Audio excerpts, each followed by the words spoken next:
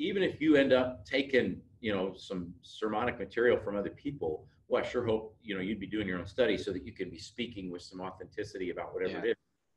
But to answer your question more specifically, there are kind of three ways to bake a cake.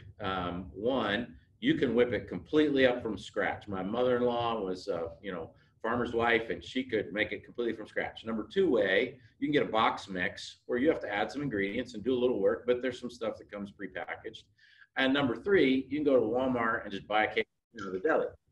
And if I take a sermon wholesale, I mean, from start to finish from somebody else, that's the equivalent of buying the Walmart cake. Is that bad? No, it's not bad. I want to be honest.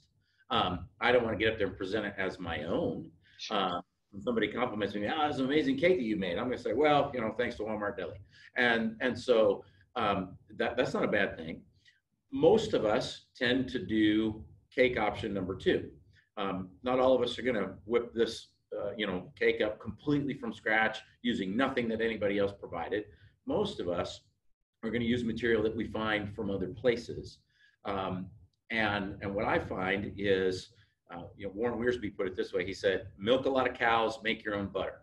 So I'm borrowing good material from all kinds of people.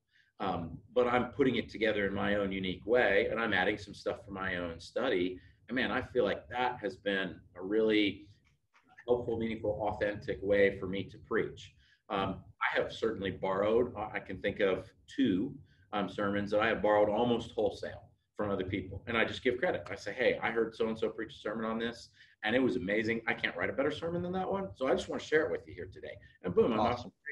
No problem. I would make that the exception rather than the norm in my own life.